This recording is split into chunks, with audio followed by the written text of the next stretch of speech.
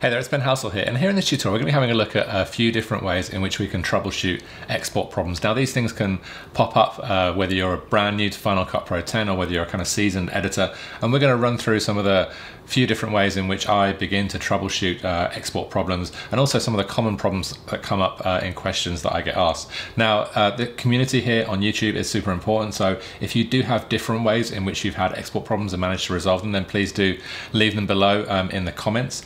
This video is sponsored by FX Factory, which is an awesome resource, a community of plugin makers that you can find online, so do go and check them out. But without further ado, let's dive in and have a look at some of the common ways in which we can troubleshoot export problems from Final Cut Pro 10. So here in Final Cut Pro, we're going to step through some of the reasons you might be having trouble exporting out from Final Cut Pro, and also we'll talk about some of the ways to remedy more complex problems such as glitches on the export and that type of thing. So the first kind of number one reason for not being able to export out your timeline in Final Cut Pro is because we don't have it selected. So if we have a clip in our browser up here on the top left selected, and we go to File and Share up here, and I'm always normally exporting out a master file, then when we export out, if we just do a quick scrub across here, you'll see that basically we're only exporting out that clip that we have selected in the browser. So if I cancel that, I need to always make sure that I have something active on my main timeline so that when I'm exporting out and sharing either from File and Share or from the Share button up at the top right, that I have that whole sequence selected. So now you'll see as I kind of scrub through this, we can see not only that we have all the footage in there that we have in our timeline, but we also have the kind of duration here as well of 1 minute, 0 seconds and 15 frames. So this is definitely something to check, the duration of your export. If you know how long your edit is, then that will kind of be a good place to check. And then we can go to next and decide where we want to share it, and away we go. The exporting out from the browser can be useful. So if I highlight multiple clips in here and go to Share and Master File, it's actually going to allow me to share all those clips from my browser one at a time. So if I go to Settings, Computer, I can actually downsample multiple clips right from within Final Cut Pro. So if we select a lower resolution or want to save out for a specific format, so at the moment I have Computer and Faster Encode selected, but if I jump to Video and Audio, then it's going to export out QuickTime files for each of these files rather than the MPEG-4 file that you would get from Computer. So we can export out multiple files all in one go. Not necessarily an export problem, but it's also a useful tool in Final Cut Pro as we're kind of mentioning the selecting of clips up in the browser. Now coming back to export issues, one thing I like to do is often compound my clips. So for instance, I've got some clips on my timeline here, and I'm going to zoom in a little bit, and you can see that this one has a slightly different icon. It's a compound clip, which is basically a group of multiple clips on my timeline that I've grouped together to kind of make my edit a bit easier to kind of manage. So you can see if I grab a couple of clips here, I'll just drag that up there and crop this from the right. We'll just bring our playhead over this clip so we can see it. So you can see when I crop that from the right, I basically now have a bit of a split screen, and sometimes if I'm setting something like this up, I'll select both those and go to File, New and Compound Clip, and it will wrap that split screen up into one thing. There's different reasons for doing that. One of them is that once those are wrapped up into a compound clip, I can add things like cross dissolves onto my edit points and stuff like that. So we'll ripple trim this so it makes that cross dissolve, but you can now see I'm ripple trimming between a single clip and a split screen because I've dropped those into a compound clip. So there are uses for the compound clip, but if we are happy with our clicks and we kind of double click a lot, then we might end up in a compound clip, which means two things. One, we can modify the clips within our compound clip. So here you can see I've got multiple layers in my clip with some different kind of levels of cropping. I can modify that. I could add color correction. I could add different elements into here. So if I wanted to, for instance, do Control and T and add some text that ran across this whole compound clip, let's just type something in here. quickly.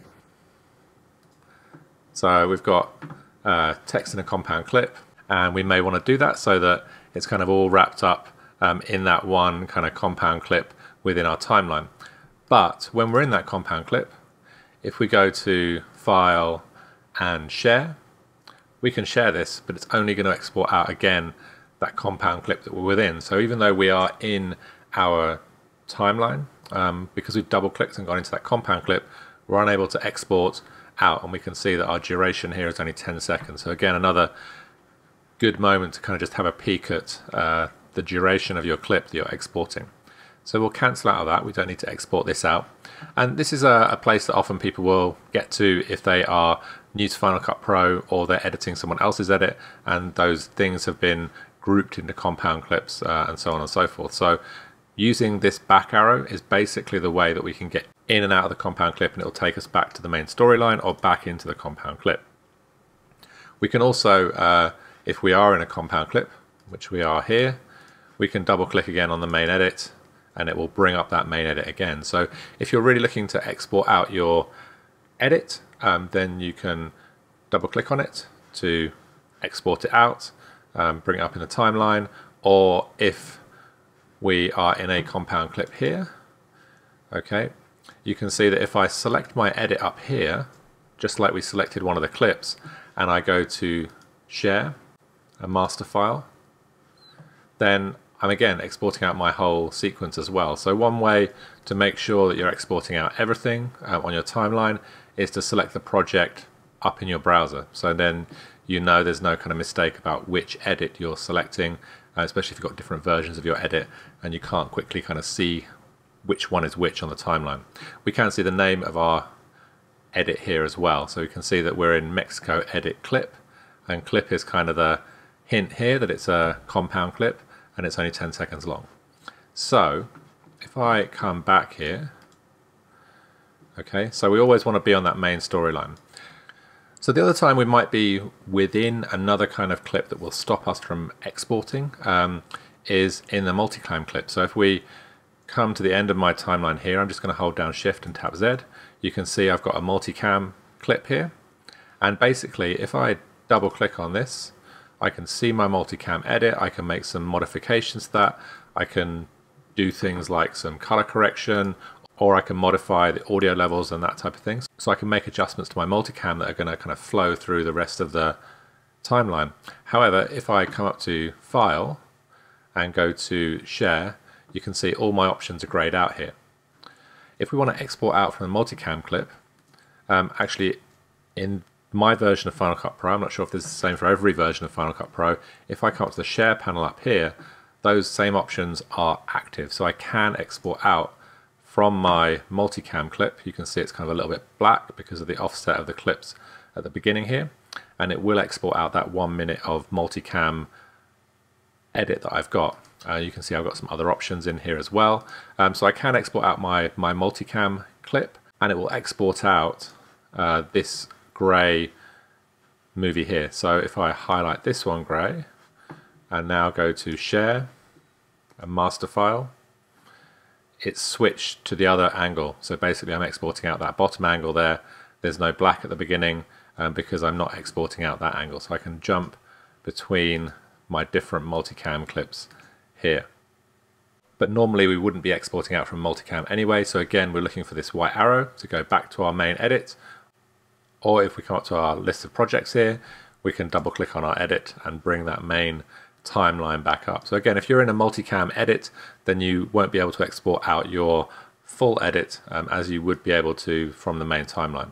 I haven't made any edits to my multicam here for this particular example. It's just an unedited multicam clip. So let's have a look at a couple of other areas where we might be exporting out not the entire timeline. So if I come here in my timeline and press X, it allows me to select that particular clip. So it's selecting a range of that clip. And also with the range selection tool, if I drag across multiple clips, it's selecting this range. And this range actually highlights an area of the clip that we might want to make modifications to. It's particularly useful for modifying audio levels and that type of thing. So you can see I can kind of keyframe dips in my audio or raise up my audio within that range. But also if I have a range selected, you want to keep an eye out for this, and I go to the share option and master file, then you can see that it's not exporting out that whole 1 minute of edit. It's only exporting out 5 seconds. So it's basically exporting out the range that I have selected, which can be useful. So if you want to send a client a preview of a short section of your video, then you can do that. Or sometimes if I'm just exporting out the intro to my tutorial, I will grab the range selection tool and set the range to kind of export that out. Sometimes I do longer tutorials for sites like Skillshare, and I'll do the whole kind of set of sections in one edit. I'll mark areas of the edit with markers, and then I'll export out ranges of that between those markers. So we'll cancel out of this, but basically we're exporting out this selection here. If you are a shortcut person like me, so I'm going to use Command and plus to zoom in here, and you use the I and O keys to mark out selections, then there is a chance, and this isn't something that normally happens in Final Cut Pro, but if we go to share now, having tapped I and O quickly, and master file, you'll see that I'm just exporting out 1 frame of my edit because I have that in and out point selected there. So just like the range selection tool, we can move our playhead to a certain point, press I, play through, press O, and that range can be useful for making adjustments. It can also be useful if we want to add things like the default title, so Control and T for adding the default basic title within that range. But also when we come to export out, we're only exporting out, again, that short section of the footage. So it's something to keep an eye out for in your edits to make sure that you're kind of clear on what is selected and what is not selected.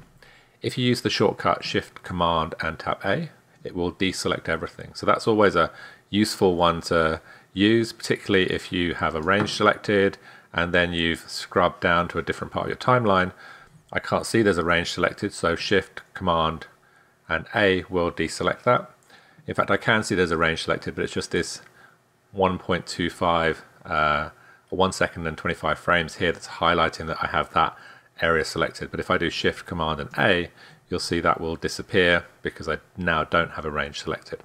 So I'll tap Shift and Z again just to zoom back to the timeline. So the range selection tool is one time when you may have selected either a clip or a range of your timeline using the range selection tool to actually make edits, but then you'll want to jump back to the selection tool, and we can also deselect if we have a range marked out by just clicking away in the gray area as well. So once we have our timeline selected and we've deselected the range, now we're going to have a look at some of the other problems that might pop up as we're trying to export from Final Cut Pro 10. So one of the main things that I see popping up when people are trying to export out, especially larger projects from Final Cut Pro 10, is that their hard drive is full. So really, when you're going to share and you're sharing your master file, so your main edit, check all your settings, check those are all good. And then once you've done that, if you press next, it's going to ask you where you want to share it. And if we press save and our export begins to happen, but it always stops at a certain point, then normally we have one of two problems to kind of figure out. One is whether our hard drive is full. So if we come to our Finder, so the Finder is the smiley face here, and this is basically where everything is stored. Normally your Final Cut Pro projects on your hard drive or your main hard drive will be stored in the movies folder. That's the kind of default location where Final Cut Pro puts things. And if you are working on a laptop or a desktop machine where you've had a solid state drive installed and stuff like that, sometimes those older solid state drives are quite small and can fill up quite quickly. So a 250 gigabyte drive with a couple of big projects can fill up super quickly. So there's two things to do there. One is to begin working externally on external hard drive to kind of add space to your Mac. And I left some links below to hard drives that I'd recommend using, a couple of solid state drives. But Also, as well as exporting out to an external drive or working from an external drive, you want to know how to measure how much space is left on your computer. So if I do Shift, Command and C, it's going to take me to my computer, and I am on the list view here, or I could be on the thumbnail view. The list view is quite nice because it shows me the size of these drives.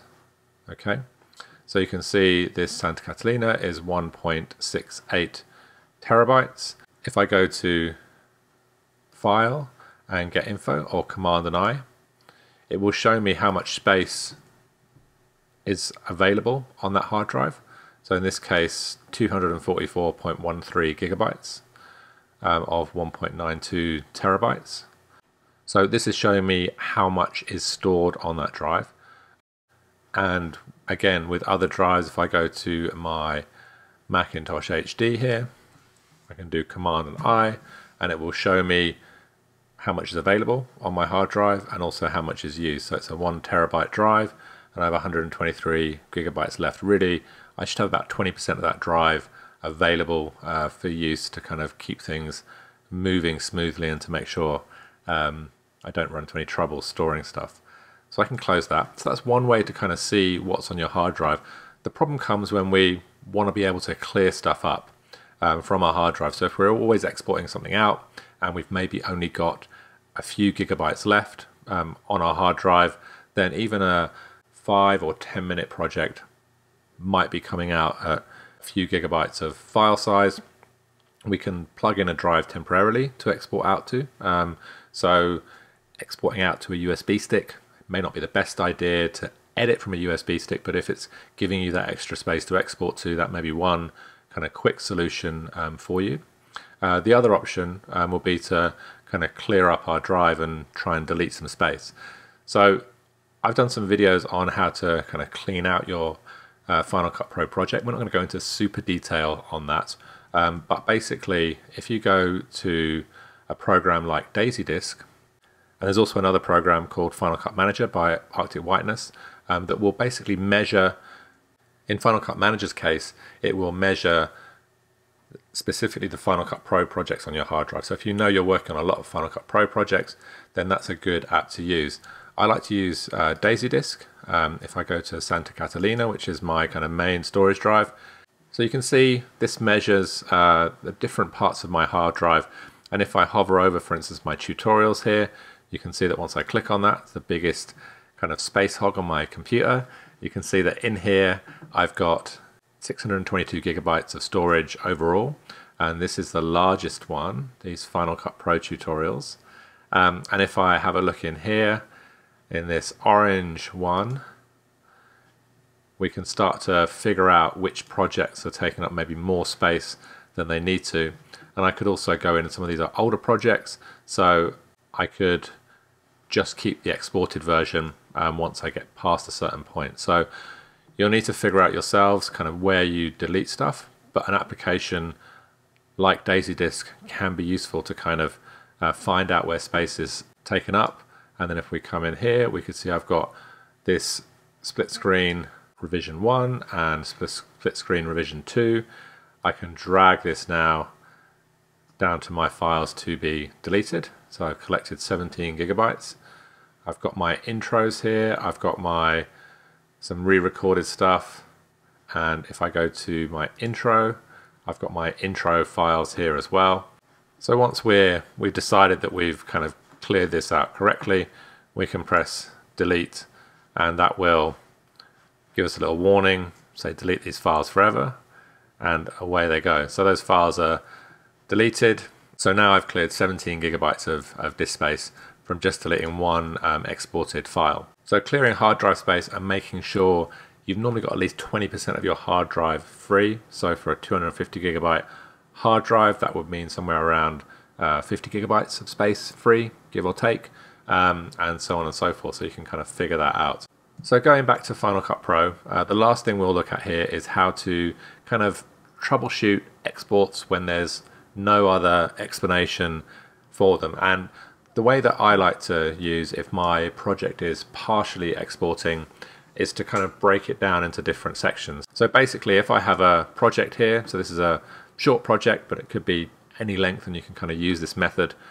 Basically what I'll do is I will grab a marker here. So I'll put a marker in the middle. I'll call this midpoint. Okay. And basically, if I'm having trouble exporting my project, or if there's a glitch showing up at some point in my export, I will use the range selection tool that we talked about before to mark an in point at the beginning and an out point at this marker. And then I will export out half the video. So now with that range selected, I can go to share and master file and basically export out this first half of my video. Okay, so I can go through next and select where it's going to save and all that kind of stuff. I'm going to cancel this. And if that exports out okay, then I'll press in at the midpoint and O at the out point. And then I'll export out that second half. And hopefully one of those halves will have the same glitch in it. And then as I kind of find out where that glitch is, I will add another marker, set another in and out point, and export out this portion of the video and see if there's any glitches there. And then if there aren't, I will export out the end, and gradually I'm basically zooming in on the area of my timeline that may have a problem. So basically, if we gradually figure out that the glitch is in this part of the edit, we might look at any titles, for instance, that are on top there, any plugins that we're using within that edit, and that type of thing, to find out within the portion of the video that won't export, once we've kind of gone through splitting it into half and then into half again for the bit that won't export, we can find out where our export problem is and hopefully remedy it or remove the plugin from that portion of the video if we can kind of work around it in some way. So that's one way that I will kind of try and find the problem. Solving the problem is a different matter. It could be a plugin issue, it could be an upgrade issue, and there's a lot of people having trouble with Final Cut Pro and Catalina at the moment, and you may find where the problem is in your video, but you may need to kind of dig a little deeper to actually solve that problem. But maybe you can also kind of edit around it if the project is on a rush deadline. So there's a few ways in which I troubleshoot exporting out in Final Cut Pro, kind of making sure I understand the interface, how to identify that I'm on the main timeline by looking at the title here, by making sure I've double clicked on my project edit up here with the little clapperboard icon at the top, or specific clips on your timeline, or if you're inside a compound clip or a multicam edit. Those can cause problems when you're trying to do your final export. So hopefully this tutorial is useful. If you have any questions about Final Cut Pro, then please do leave them below. Otherwise, I look forward to seeing you on the next tutorial.